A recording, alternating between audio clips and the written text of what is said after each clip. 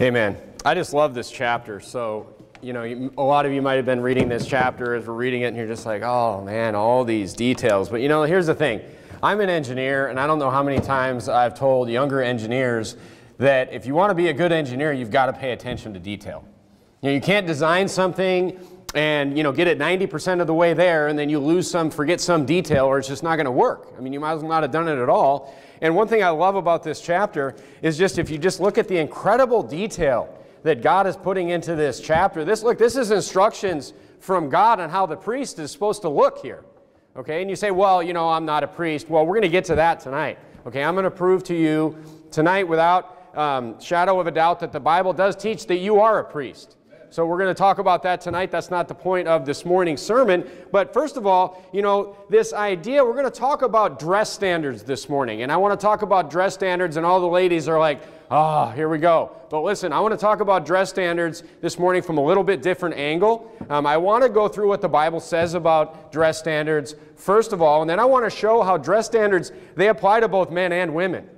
Okay, and that even today, many ladies, and I've talked to the girls in my family about this many times, ladies will say, well, the dress standards in the Bible are mostly applying, to women, and they mostly affect the women. That is not the case, and I'm going to show you that this morning, that dress standards and what the Bible says about it affects men and women, and look, it may cause more problems for men, actually, in the Bible. So that's what I want to take a little bit of different take on this. But we look at what the Bible is saying here in Exodus chapter 28. God is giving very specific details. So this idea, first of all, God cares what you look like. He doesn't care like what you look like from your body standpoint, but He cares what you wear. I mean, God cares about the clothing that we wear. And the Bible says it's so serious here that twice in this chapter it says, look, it's important that the priest looks like this, or it will dishonor me. No, that's not what it says. Or he will die, the Bible says. The Bible here is saying that you must get all these details on the priest, or he'll go in there and he'll die. I mean, it's pretty serious. So this idea that God doesn't care what we wear or come as you are is not in the Bible. I mean, this God that people have made up and just turned into liberalism, look, God is very specific on how He wants people to dress and what He wants us to wear. So let's look at Exodus chapter 28. Let's first look at three aspects. There's basically three basic criteria that we as believers can look at in the Bible that can kind of tell us what God wants, when He looks at the clothing that we wear. Okay, now look at Exodus 28 and verse number 40. So first of all, overall, just the overall idea of the chapter is that there's a lot of detail that God is giving here. So God cares about the details. Okay, God cares about the details. But specifically, I want you to look at verse number 40. The Bible talks about, our clothing, number one, should cover our nakedness, the Bible says. So the question is, what is our nakedness? What does that mean? What is that defined as? The Bible says, and for Aaron's sons, thou shalt make coats, and thou shalt make for them girdles, and bonnets shall thou make for them, for glory and for beauty. And thou shalt put them upon Aaron thy brother, and his sons with him, and shall anoint them and consecrate them, and thou shalt and sanctify them, and they may minister unto me in the priest's office. Verse 42. And thou shalt make them linen breeches to cover their nakedness. Now it defines what your nakedness is. From the loins even unto the thighs they shall reach, and they shall be upon Aaron and upon his sons. So basically, the Bible here is defining for us what our nakedness is, and it's our loins, which is our midsection, down to our thighs. So your thighs are your nakedness. Verse 43, and they shall be upon Aaron and upon his sons, when they come into the tabernacle of the congregation, and when they come near unto the altar to minister in the holy place, that they bear not iniquity and die. And it shall be a statute forever unto him and his seed after him. So first of all, a few things here. The priests dress this way to honor the Lord, to cover, it says to cover their nakedness. It defines for us what their nakedness is. We're going to talk about how you're a priest tonight. Okay, so, these things apply to you. Turn to Isaiah chapter 20. Let's talk about this idea of nakedness and your nakedness. So now we've seen in Exodus 28 what your nakedness is. It's basically, you know, your midsection down to your thighs is what the Bible calls your nakedness. Look, I don't care what people say today and how they define things today. This is what the Bible says. This is what the Bible says nakedness is. Go to Isaiah chapter 20 and look at verse number 1. So what does the Bible say about nakedness or being naked? Look at verse number 1. The Bible says this. It says, "In the year that Tartan came unto Ashdod, when Sargon, the king of Assyria, sent him and fought against Ashdod and took it, at the same time spake the Lord by Isaiah the son of Amoz, saying, Go and loose the sackcloth from off thy loins and put off thy shoe from thy foot." This is one of the more epic, I guess, commands to one of the prophets. "And he did so, walking naked and barefoot. And the Lord said, Like as my servant Isaiah hath walked naked and barefoot 3 years for a sign and wonder upon Egypt and Ethiopia, so shall the king of Assyria lead away the Egyptians prisoners and the Ethiopians captives, young and old, naked and barefoot, even with their buttocks uncovered, to the shame of Egypt. And they shall be afraid and ashamed of Ethiopia, their expectation, and Egypt, their glory. And the inhabitant of this isle shall say in that day, Behold, such is our expectation. Whither we flee for help to deliver the king from the king of Assyria, and how shall we escape?" So the Bible here is saying, turn to Revelation chapter 16. The Bible here is saying Isaiah was commanded to, walk around,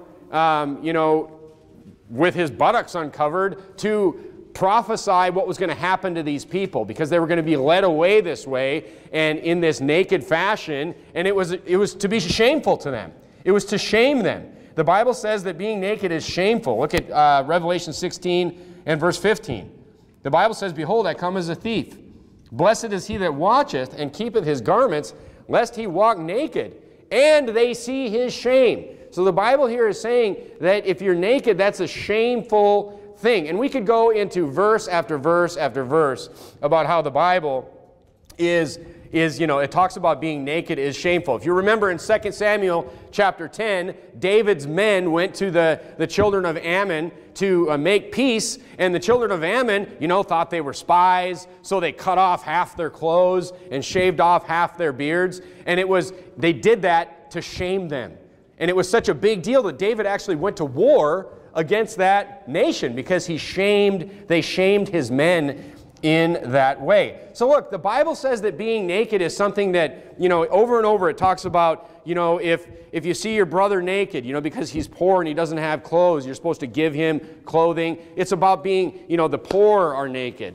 And it's a shameful thing to be naked. So the Bible teaches that being naked is something that you don't want to be, okay? So first of all, we need to cover our nakedness. That's one thing that the Bible talks about our clothing should do. The second thing, turn to 1 Timothy chapter 2, and this one is addressed towards women in the Bible. The 1 Timothy chapter 2, look at verse number 9.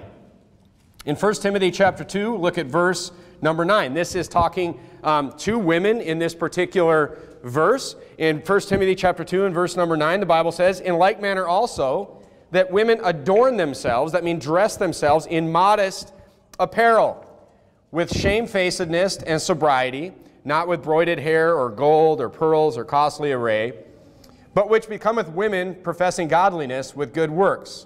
So I understand that this is talking about jewelry, gold, pearls, broided hair. I understand this, but the main point is here that the Bible is saying, and particularly to women, because this isn't really something that men really struggle with, but the main point here is that the Bible is saying that you should not wear clothing to just specifically draw attention to yourself.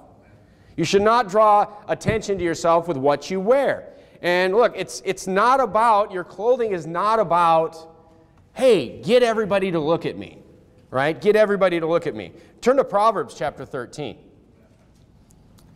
And now ladies, especially, single ladies, young ladies, you may think in your life that, okay, well, I want a young man to notice me, and I want to end up getting married, and I mean, I'm obviously going to need, to have, people know that I exist in order to, meet somebody. I mean, this is how young ladies think. I know. I mean, I've talked to my wife and my daughter about these things, and look, young ladies, they want to be noticed if they want to, meet somebody, end up getting married. But look, the Bible says that there's a right way and a wrong way to do this. Look at Proverbs chapter 13 and verse number 11.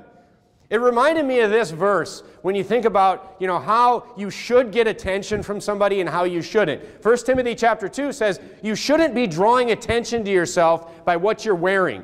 Or in the case of today, what you're not wearing. Okay, look at Proverbs chapter 13 and verse number 11. It reminded me of this verse. Wealth gotten by vanity shall be diminished, but he that gathereth by labor shall increase. So you know what the right way to draw attention to yourself is by having good character. By having that meek and quiet spirit that the Bible says that a young lady should have. But look, that's not the fast way. Right? That's a way that takes some labor, and people have to get to know you, and they know your character. But this is the way to, draw attention in the proper way to yourself. It's through your character, young ladies, not through what you're wearing.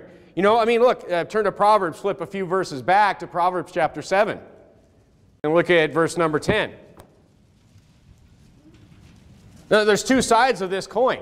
There's the young lady who has good character and is trying to draw attention to herself through her character and her spirit and her humbleness. And then there's this lady in Proverbs chapter 7. Look at verse number 10. The Bible says, and behold, there met him a woman with the attire of an harlot. Okay? And now the next verse is really the teller here. Because this woman who is trying to draw attention to herself through what she's wearing or what she's not wearing in this case, the attire of an harlot, and subtle of heart. Subtle means that she has a bad heart. She has a sneaky heart, a divisive heart. So this woman is the opposite of someone who is a meek and quiet and humble spirit. And then in the next verse it says that she's loud and stubborn. So this is the opposite type of woman, and she's the one that is trying to draw attention to herself through what she's wearing or what she's not wearing in this case. Now turn to Ruth chapter 3. Now if you remember, Ruth in the Bible says that Ruth is, she was a woman of very high character. She was a very hardworking woman. She was a very humble woman. She was a very spiritual woman. Look at Ruth chapter 3 and verse number 11. Now Ruth actually approached a man in the Bible and asked this man if he would marry her. And this is what the Bible says that the man says to her. And it's exactly how things should be with a young lady or a woman that is looking to get married or looking to find someone to marry. Look at Ruth chapter 3 and verse number 11. The Bible says this is Boaz. He's responding to Ruth after she's asked him to marry her. And now, my daughter, fear not, I will do thee all that thou requirest, for all the city of my people know that, that you look great with what you wear. No, that's not what he says. He says, all the people doth know that thou art a virtuous woman. The Bible says that everybody knew the character of Ruth. And that is what made Boaz right away, he's like, of course I'll marry you. You're a virtuous woman. Everybody knows this. That is the right way. And that is what 1 Timothy chapter 2 is speaking against. It's saying, hey, ladies, this is not how you draw attention to yourself. You don't draw attention to yourself through what you're wearing or what you're not wearing or whatever. You draw attention to yourself through your character. You should draw attention to yourself. Look, that's the right way. But you know what? It's not the easy way. It's not the easy way. It's more work. But it's not, the cheap and easy way is never the right way. Is never the right way. And look, here's another thing. The cheap and easy way will attract the wrong type of man anyway.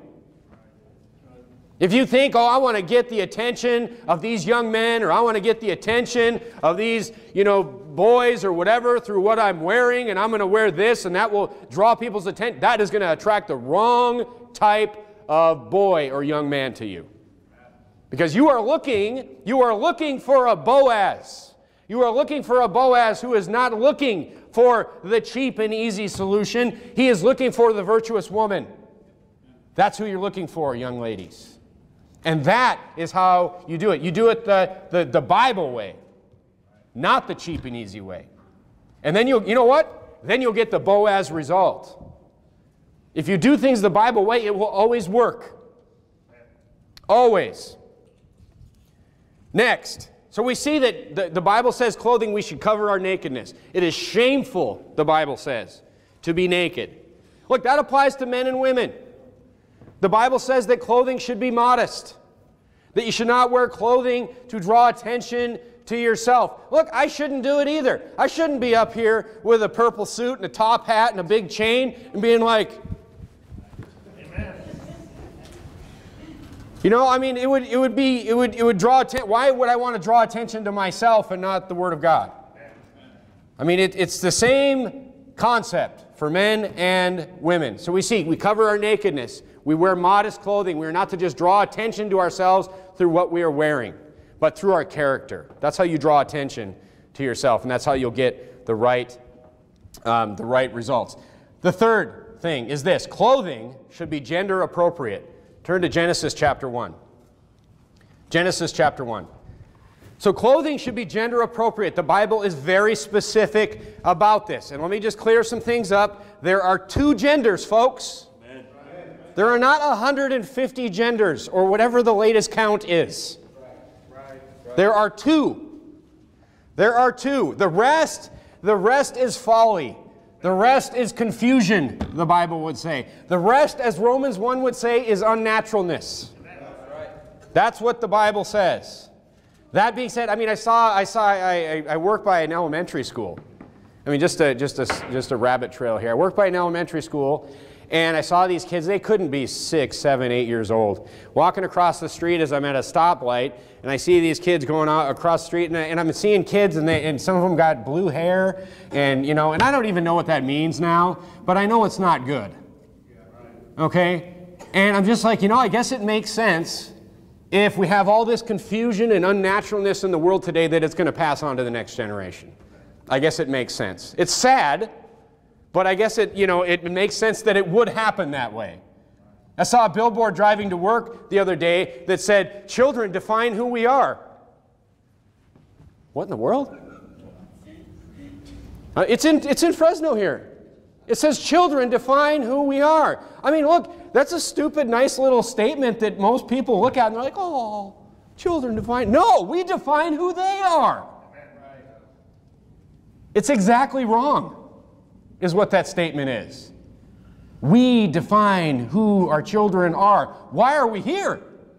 Why are we a family integrated church? Why are we sitting here preaching what the Bible says to our children? Because we define who they are. Because a child left to himself, hello? I mean, this is what happens, folks, when people just completely stop understanding what the Bible says.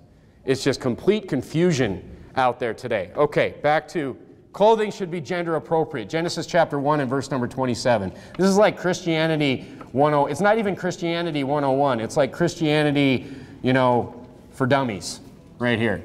So God created man in his own image, and the image of God created him. Male and female created he them. Okay? So look, now turn to Deuteronomy chapter 22. There's male and there's female. I don't care how many words you make up. I don't care, what, weird theories you come up with. That's what the Bible says. That's what's true. Deuteronomy chapter 22. Look at verse number 5. This is very specific in the Bible, and it's some pretty strong language here. The Bible says in Deuteronomy 22 and verse 5, "The woman shall not wear which pertaineth unto a man." And now we get the other side of it. "Neither shall a man put on a woman's garment. For all that do so are confused." No, it says all that do so are abomination to the Lord thy God. That means God hates it. I mean, abomination is something that God hates. Okay, look, all that do so are abomination unto the Lord. Now look, it says that the woman should not wear that which pertaineth unto a man, and the man should not wear that which pertaineth unto a woman, or unto a woman. Now look, this is why, we believe and preach and teach in this church that women should wear skirts and dresses and men should wear pants. It's from the Bible. That's what the Bible says. Now look, let me just read you an encyclopedia article, nothing to do with the Bible, on the history of women wearing pants in the Encyclopedia Britannica. Okay, this is not a biblical document. All right, the Bible says this. It says the encyclopedia says this. In some cultures, pants have been common garments worn by women for centuries and millennia. That means thousands of years. In some cultures. This is not the case in Western society. Don't forget that, Western society. I'm going to do a whole Bible series. I'm going to do a series on Western culture and how it all came from the Bible. But listen to what the encyclopedia says. In the United States, women typically wore long skirts. While there were some women who championed pants in the 19th century, pants as an acceptable everyday clothing option for women didn't truly catch on until the mid-20th century. That means like the 1950s, folks. So that means in the United States, the culture here that was defined on Western culture was basically against women wearing pants before the mid-20th century, around the 1950s. So you say, what is Western culture? So like I said, I'll do a whole sermon series on Western culture and its basis in the Bible, but let me just give you a couple examples. The Liberty Bell in Philadelphia has the words on it, proclaim liberty throughout all the land unto the inhabitants thereof. That's Leviticus 25:10. You're not going to see Leviticus too much in society today. When presidents of the United States raise their right hand to take the oath of office at their inauguration, they place their left hand on the Bible. Okay? Why does the Bible appear in all these places? Because it is the central and foundational book of Western culture. The Bible. So that is where, this idea, look, this idea that women wore dresses and men wore pants, it came from the Bible. It came from a man's garment versus a woman's garment. It came from Deuteronomy 22:5. That's where it came from, and it was accepted in Western culture until we started just leaving the principles of the Bible in every way in the mid-20th century. I mean, the Bible is the central influential influence of Western civilization, and we're moving away from it, by the way, in every single aspect. I mean, women wearing pants, even back in the 50s, it was a countercultural movement. And if you read about it, it was pushed generally by three forces. There was three groups pushing the women wearing pants group. It was feminists, the women's rights movement. It was homosexuals, people wanting to cross-dress. Look it up. These are the people that were pushing it. And then it was women entering the workforce. This was one of the results of World War II. All the men went to war in World War II, and the women went to work. Have you seen Rosie the Riveter? You remember that billboard or that poster? The men went to war and the women went to work. And what happened was the men came back from war and the women stayed in the workforce. That's why real wages in this country haven't gone up for 40 years. Because when you double the supply of something, and that we could get into economics on this. But the point is that these were the three forces. So are these good forces? These are bad groups, every single one of them. So we're moving away from the Bible, folks. We're moving away from, defined Western culture. I mean, but here's the thing. We advocate women and girls wearing skirts only because here's the thing. We don't move. As everybody else moves, this is why we're a fundamentalist church. We stick to preach and practice, and we'll always preach that you should practice the principles in the Bible. I don't care how far society gets away from us. See, a lot of churches think that, if I'm everybody's moving this way, and as long as I'm just to the right of all the people moving this way, we're good. That's how conservative churches today operate. But here's the thing, we don't move. We don't move. We stick to the foundations in the Bible, no matter what, no matter how far away everybody else gets. That's why, a Bible preaching church is just going to seem more and more and more extreme as time goes on. Because as people move away from the principles of, Western culture that are based on the Bible, the people that stick to the Bible, they're just going to be like, what? They're creating their own God. They're creating God, that God has this weird opinion that God does not change. The Word of God does not change. So look, I can't imagine what women are going to be wearing in 10 years. I can't imagine. It's moving so fast.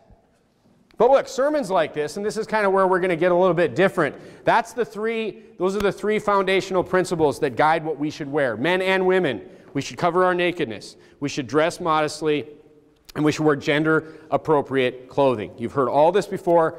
The Bible says it, so we follow it, and we preach it. Okay, so sermons like this, but women think, this generally applies to women. Women think. Men, suits and ties, it doesn't stand out. But let's keep on the gender identification clothing just for a minute. Especially women will say this generally applies to us because, pretty much this has been how men dress, for 100 years. What I'm wearing right now. Just a tie, a jacket, and a pair of pants. That hasn't really moved. But here's the thing.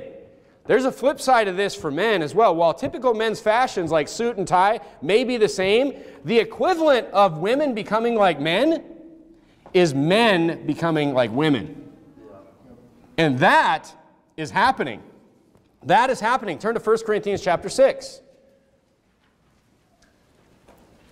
The exact same thing as women start dressing like men, men are also starting to dress like women. Look at 1 Corinthians chapter 6. And the Bible says, "Know ye not that unrighteousness shall not inherit the kingdom of God? Be not deceived, neither fornicators, nor adulterers, nor effeminate." Turn to Jeremiah chapter 51. It says, look, it points out the sin of being effeminate. Look, men, if you act and you dress and you look effeminate, the Bible calls that out as a serious sin. Okay? Look, it's a big deal. Turn to Jeremiah chapter 51. And in Jeremiah chapter 51, it actually says that men becoming effeminate, men becoming more like women, is actually a judgment on a nation. Men becoming effeminate is actually a judgment on a nation. Look at Jeremiah 51 and verse 30. The Bible says, "The mighty men of Babylon have forborne to fight." Okay, so maybe they just don't like to fight. Maybe they're just peaceful men. They have remained in their holds. Their might hath failed. They became as women. They have burned her dwelling places, and her bars are broken. Look, this is happening today, folks. If you don't see this happening today, you're not opening your eyes. Men are becoming effeminate today. Men are not to act or to dress like women. Period. And look, here's the thing. It's the exact same thing that's happening. Women are turning into men, and men are turning into women. And here's the thing.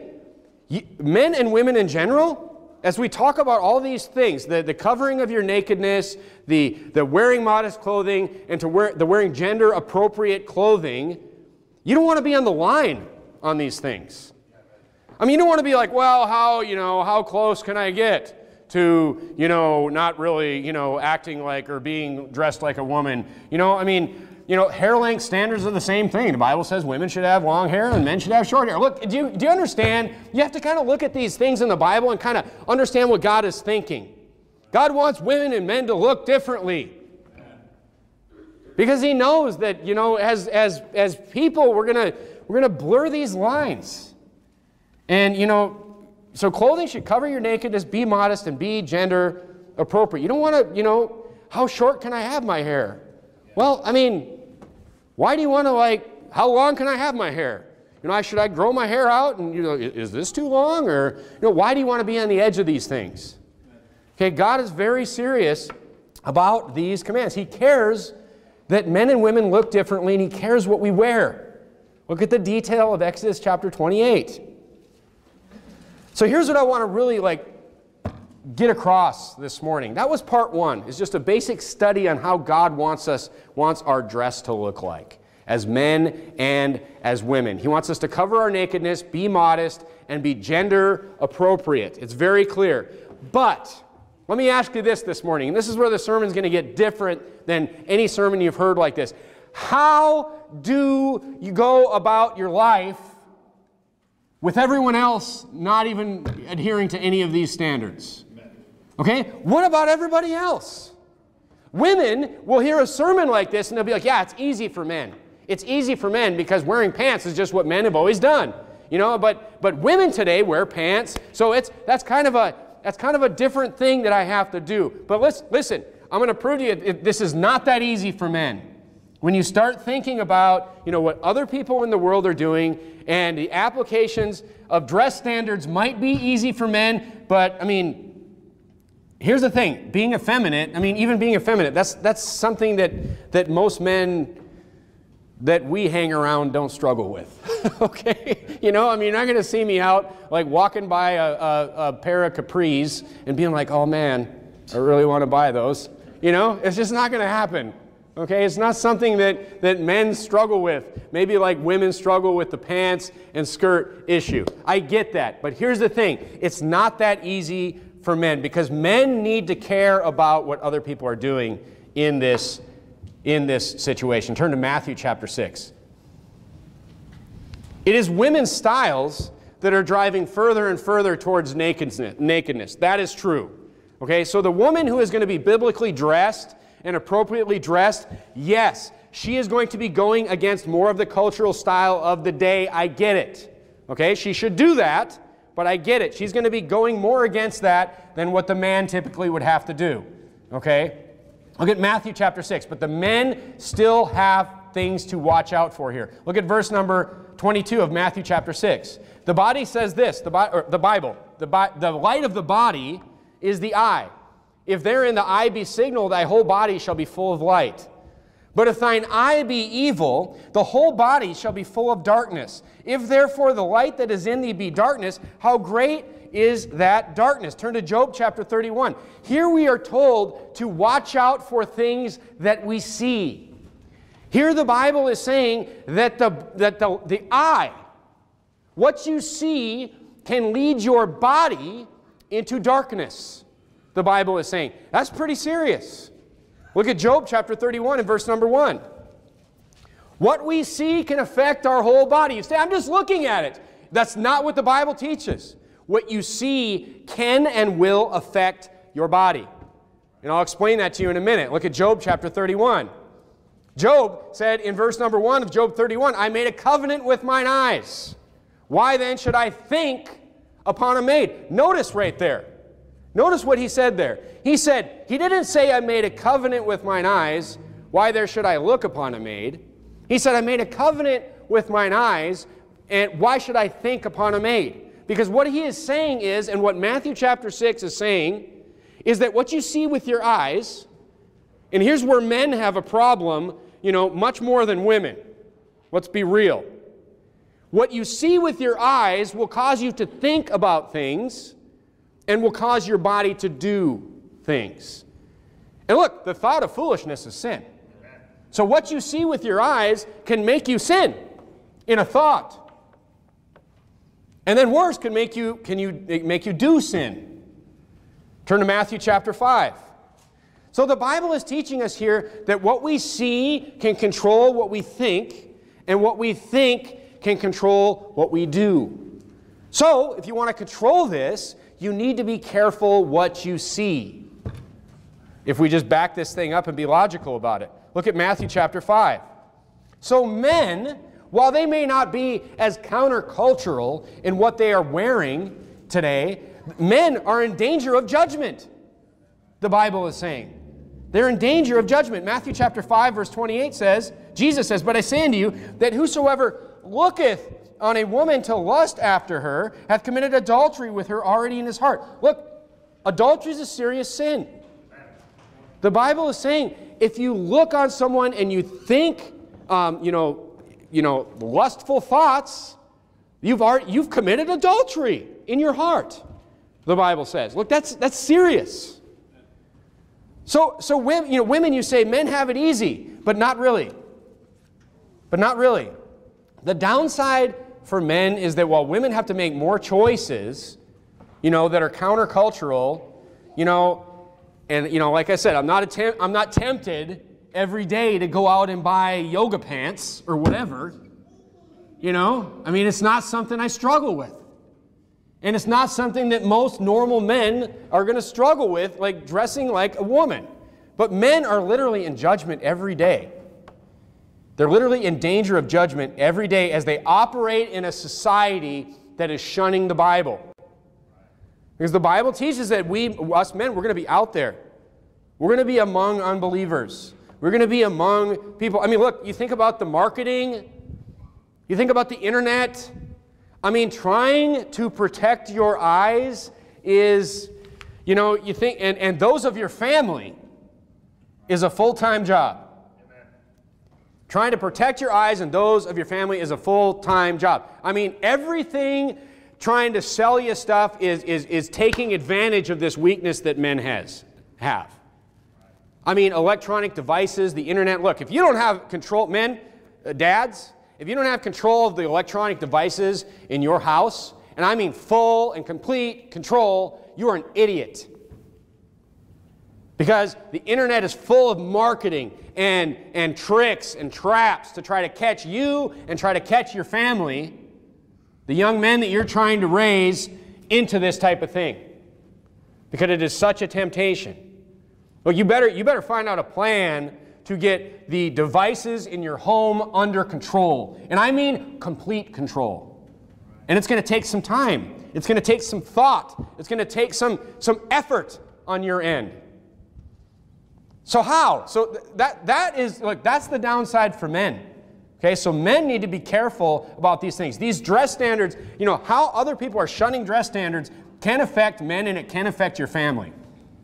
So you have to be careful because, you're in danger of judgment, the Bible says there, and what you see can lead you into sin. Just don't forget that. So here's the part 2 of the sermon. How do you practice this in your life? How do you practice this in your life? The dress standards, and I've heard many sermons on dress standards. Women, you should dress like this. Men, you should dress like that. No problem. No problem. It's pretty clear. Okay, that part is pretty clear. But how do you practice as we hold to these standards, as we get our families squared away and we hold to the biblical dress standards, where do you go? Where do you not go? Because there's a spectrum here. And I'm going to give you my personal opinion and what I do in my family, and you take it or you leave it. Okay? But there's a spectrum on the things that we do and the things that we don't do because of what the Bible says about dress standards and what the Bible says about what we should see and what we shouldn't see. There's a spectrum. On one side, it's because, just because others don't follow the Bible, that doesn't mean that I shouldn't be able to go anywhere. That's one side. Okay? One side is that, ungodly people, are you telling me that ungodly people should dictate where, I can and can't go? That's one spectrum. That's the spectrum over here. And the other side is this, just go nowhere that there's nakedness. So have a nice day being literally locked in your house. You see the problem that we end up practically in here? Because you say, you know what, I'm not going to go anywhere that there's nakedness. You're going to have to lock yourself in your house. But on the other end of things, it's like, we should just be able to go anywhere because ungodly people, we're dressed appropriately, and no matter what, ungodly people, should just not dictate where I go or where I don't go. As long as we're dressed appropriately, it's fine. Turn to Galatians chapter 5. I'll give you my philosophy here. This is my philosophy, and I think it's biblical. Okay? I think it's biblical. Everybody's going to draw these. No two families are probably going to draw these lines in exactly the same place. Okay, let me say that. But here's my philosophy. No matter what decision you make in your Christian life, you do want to say that you're walking in the Spirit, don't you? The Bible says that we should walk in the Spirit. We should not walk in the lusts of the flesh. We should not be in the flesh. We should be instead in the Spirit. I had a conversation about this. This is a conversation we talk about a lot. in our house. And that's another thing. As your kids get older, talk about these things. You should be able to talk about these things with as you get older, because look, when your kids are young, it's do what I say because I say so. But when your kids get older, you want them to understand why you do the things that you do. Hey, why are we doing this? Why don't we go here? Why do we go here? You know, why are we doing the things that we do? You want them to you want to get that buy-in as they become teenagers, as they become young adults. I mean, you want them to understand that. Look at Galatians chapter 5 and verse number 14. The Bible says this, "For all the law is fulfilled in one word, even in this, thou shalt love thy neighbor as thyself. But if ye bite and devour one another, take heed that ye be not consumed one of another.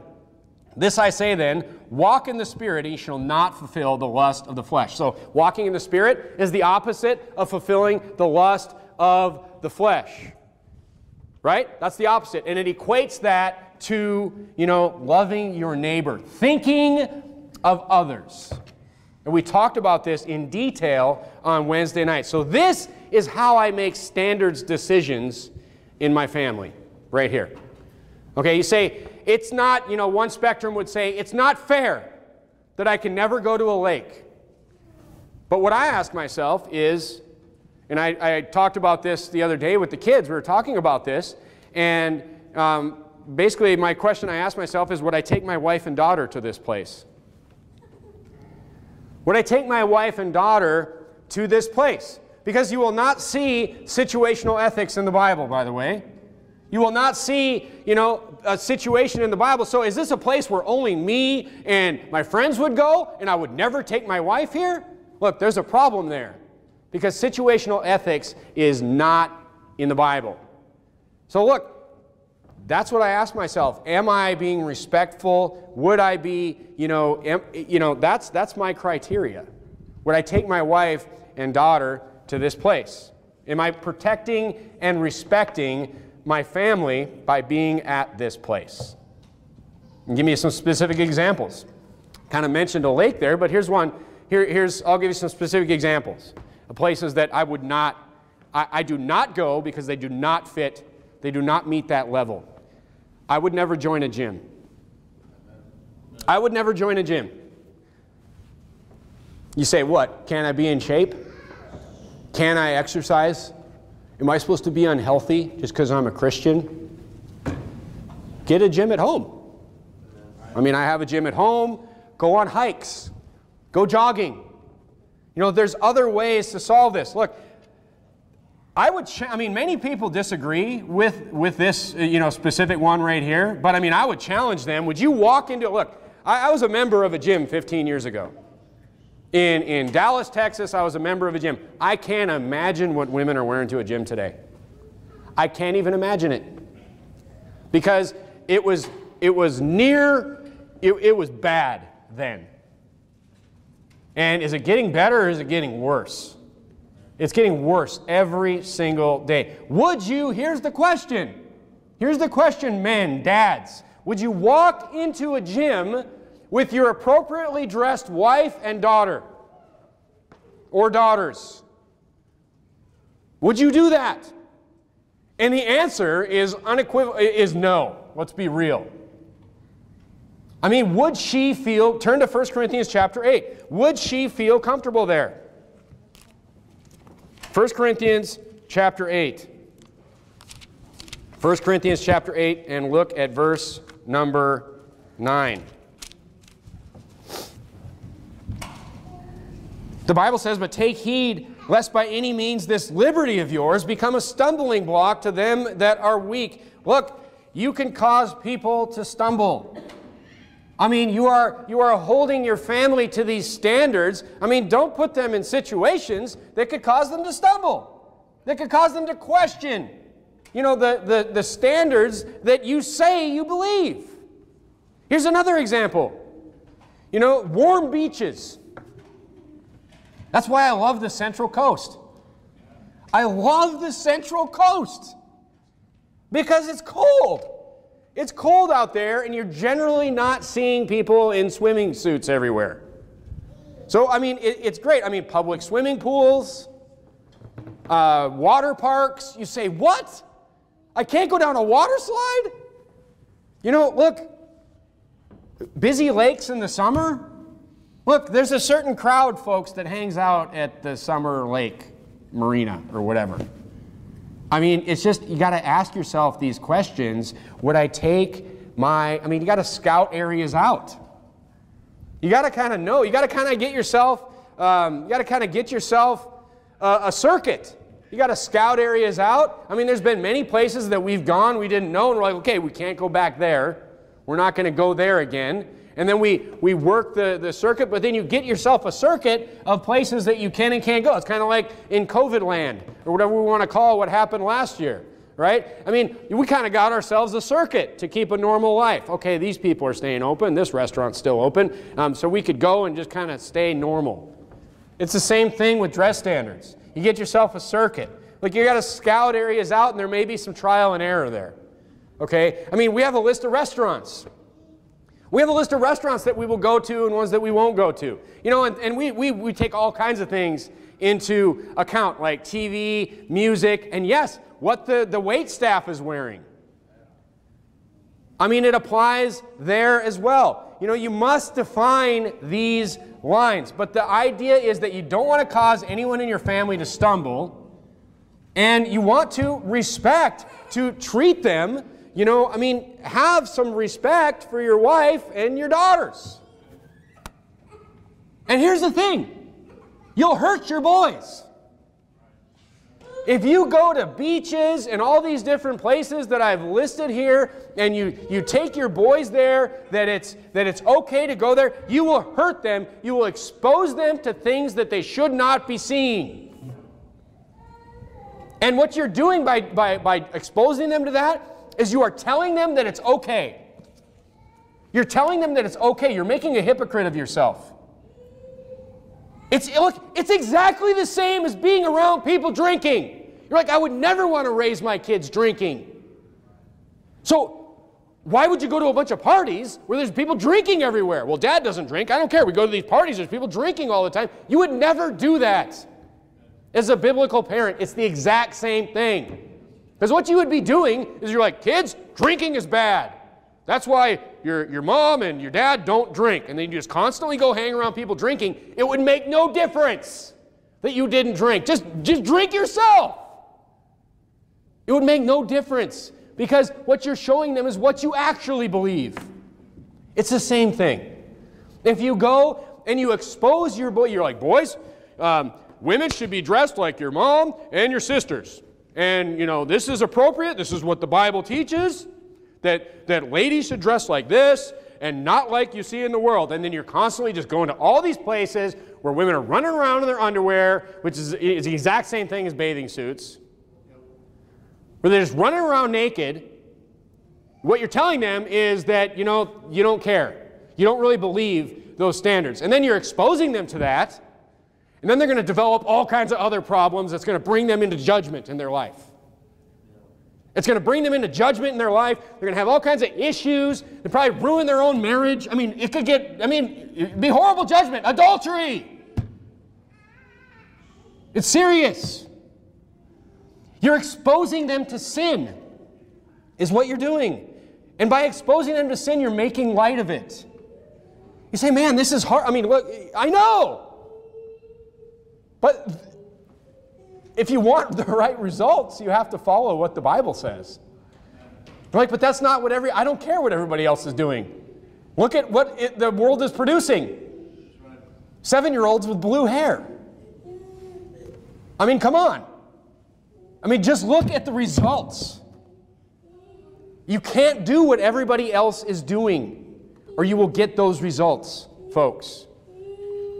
Look, you're making light of sin. You would cause the ladies to stumble. I mean, these decisions, and look, these decisions, men, you have to make these decisions. You can't just think about this. You have to make decisions in your life, in your family, of places, things you will and won't do. I mean, it's your job, men, husbands, fathers, to protect your family and strengthen their walk, not break it down. It's your specific job.